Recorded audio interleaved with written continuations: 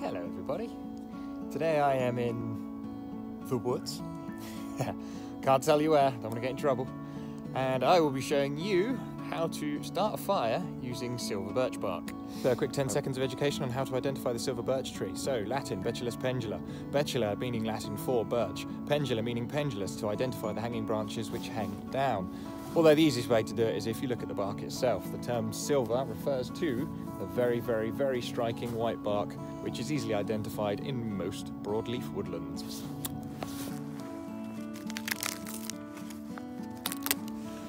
First of all, as you can see, there's a lot of wet wood on here, a lot of moisture. You're going to have to remove that moisture before you can start getting your shavings. As you can see underneath, there's a sort of a lighter colour. That lighter colour is where your dry tinder is. There you have it. So this is where we'll be getting our shavings from to start a fire.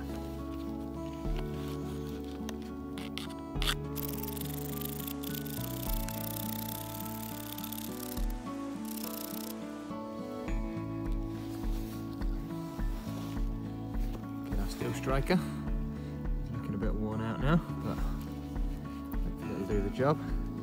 Still pretty damp, so it might burn only for a few seconds, but it should be enough if you've got your tinder nearby.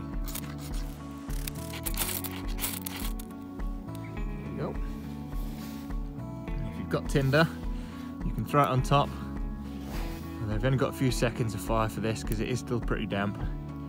But in that brief few seconds, if you've got something dry, very thin, feather-like. Do it again.